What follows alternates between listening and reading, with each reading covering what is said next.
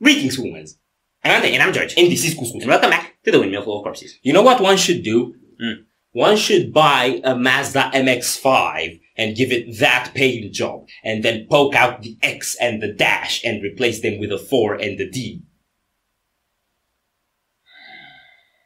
You know what I was thinking? What? I was thinking about the MD4 hash function, which is unreliable. Like you just swap the 4 and the 5 and... Never mind. I was thinking about the MD4 cipher. Are you ready? No!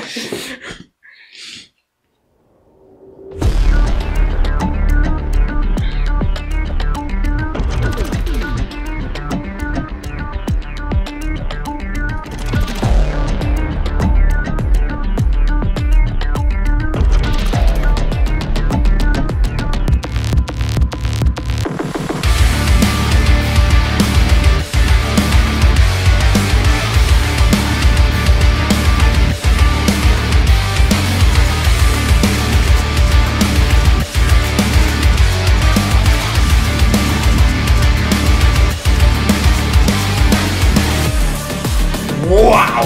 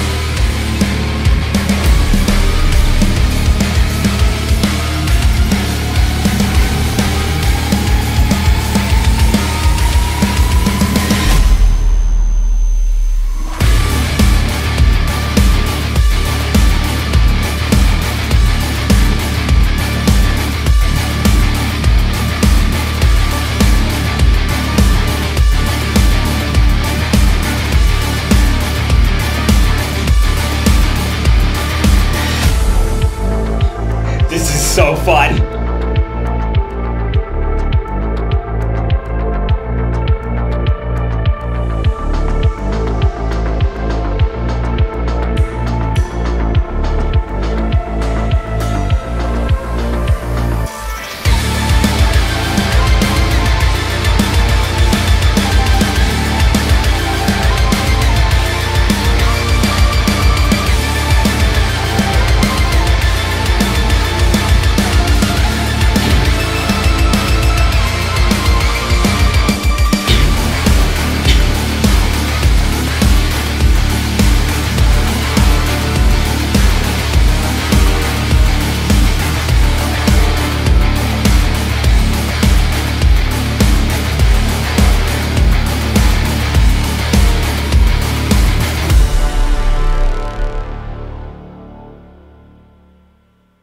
Oh boy.